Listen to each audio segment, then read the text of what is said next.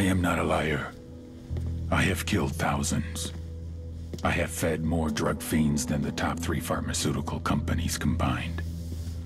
I have stolen children from parents, wives from husbands, wiped out entire generations. But lying, that I have never done. The rest are offenses against humanity. Lying is an offense against yourself. I am the head of the Santa Blanca organization, which you call a cartel. I had a dream. I dreamed of a land where we could grow our own coca, produce our own cocaine, where we could run our business free from interference from the police, the government, the army, the Yankees. In my dream, a woman's voice asked me, Sueño, mijo, what if you had your own country? like Moses, I led my people to the promised land, Bolivia. We came here. We bought the coca fields. What we couldn't buy, we took. We bought the police, the military, the judges, the politicians.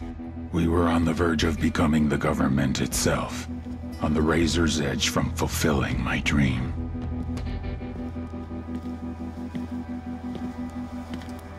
Of creating a narco-state. The nation of Santa Blanca.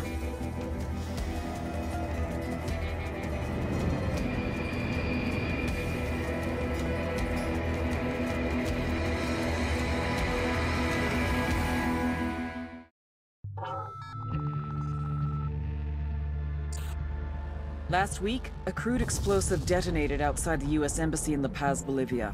2 Marine Embassy guards were injured in the blast. 2 days later, a CIA asset in central Bolivia provided us with these images. Our analysts have identified the individual in the photo as DEA Special Agent Ricardo Ricky Sandoval, my friend. Sandoval had spent the last 6 years investigating the local cocaine industry.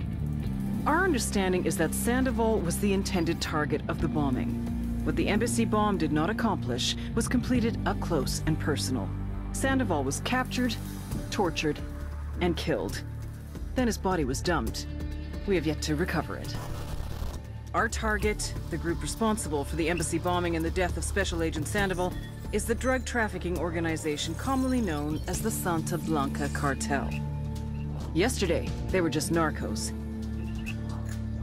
Today, they're narco-terrorists. Initially, the Bolivian government resisted the Mexican cartel. They formed Unidad, a Bolivian special forces unit. It didn't go as planned. Thousands of bodies later, politicians, police officers, and journalists have become an endangered species. The Bolivian government has imploded on itself. With no other options, the new president made a deal with Santa Blanca. You stop killing our people, we'll look the other way. Since then, Santa Blanca has turned Bolivia into the nexus of the South American drug trade. With their friends in Mexico, they also have a clear pipeline to the US and Canada. The only way to stop Santa Blanca for good is to completely dismantle them, piece by piece. The cartel is organized into 4 operations: production, smuggling, security, and influence. At the top of it all is El Jefe de los Jefes, boss of bosses, El Sueño.